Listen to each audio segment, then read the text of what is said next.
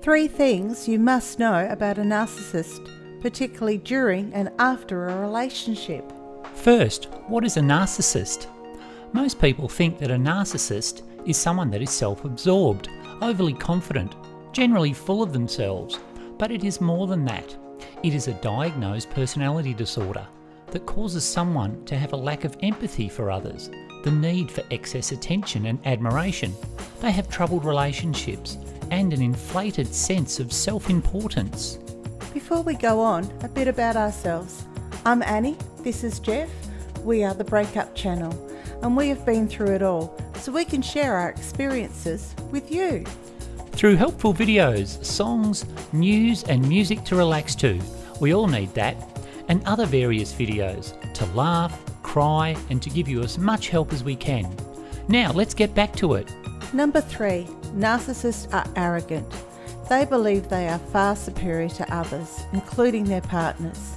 They need excessive praise and admiration, always and continually. They will react badly and in some cases very badly to perceived criticisms. They cannot do anything wrong, and in a relationship you cannot tell them they did anything wrong. So during a breakup it will never ever be their fault. This is similar to gaslighting. We cover this off in our other video, seen here. There'll be a link below to watch later.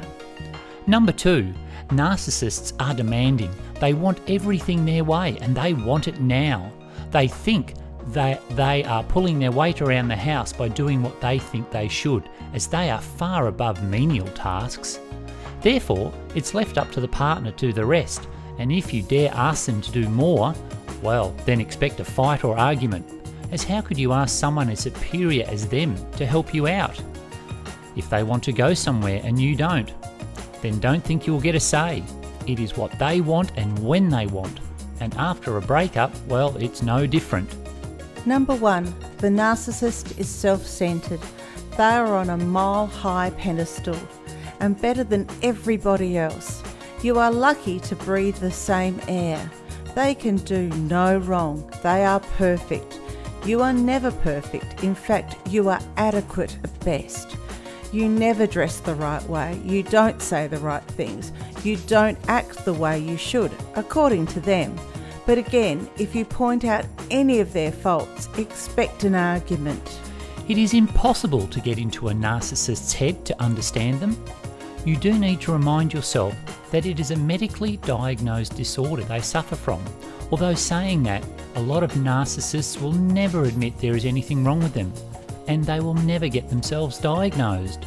Most narcissistic relationships don't last long, so if you manage to live with a narcissist, well done. If you're still living with one, then seek professional help to deal with this long term. If you have separated, then document everything. They don't control you anymore. Live your own life. Be happy that you are free. Check out our other videos here, such as parental alienation and Stockholm Syndrome. Look after yourself. Until next time.